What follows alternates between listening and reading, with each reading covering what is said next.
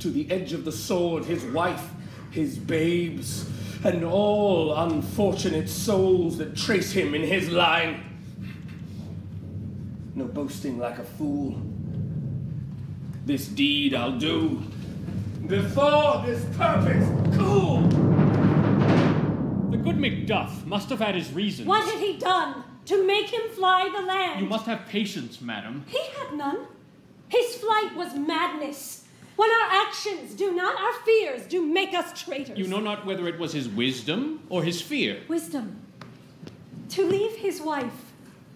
To leave his babes, his mansion, and his titles in a place from whence himself does fly. He loves us not. He lacks the natural touch. For the poor wren, the most diminutive of birds, will fight her young ones in her nest against the owl. All is the fear, and nothing is the love. As little is the wisdom, where the flight so runs against all reason. My dearest coz, I pray you school yourself, but for your husband he is noble, wise, judicious, and best knows the fits of the season. I dare not speak much further, but cruel are the times when we are traitors and do not know ourselves, when we hold rumor from what we fear, yet know not what we fear. I take my leave of you. Shall not be long, but I'll be here again. My pretty cousin, blessing upon you. Fathered he is, and yet he's fatherless.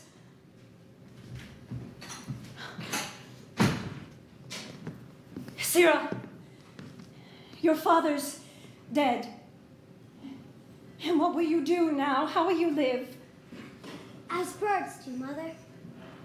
What, with worms and flies? With what I get, I mean, and so do they.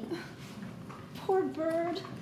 Thou'st never fear the net nor trap, the pitfall nor the snare. Why should I, Mother? My father's not dead for all you're saying. Yes, he is dead.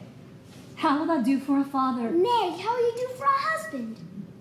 Why, I can buy me 20 at any market. Was my father a traitor, Mother? Aye, that he was. What is a traitor? Why, one that swears and lies. And are all that do so traitors? Every one that does so is a traitor and must be hanged. And must they all be hanged that swear and lie? Every one. Who must hang them? Why, the honest men. Then the liars and swearers are fools, for there are liars and swearers enough to beat the honest men and hang up them. God help thee, poor monkey. But how will thou do for a father? If he were dead, you'd weep for him. If you not, it were a good sign that I should quickly have a new father. Poor prattler, how thou talk'st. Bless you, fair dame, to you am not known.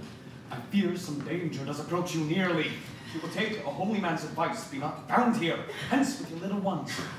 But to fright you thus, methinks I am too savage. To do worse to you with foul cruelty, which is too nigh your person. Heavens preserve you, I dare abide no longer. Whither should I fly? I have done no harm. But I remember now, I am in this earthly world where to do harm is often laudable. To do good, sometimes accounted dangerous folly. Why then, alas, do I put forth that womanly defense to say I have done no harm? What are these faces? Where's your husband?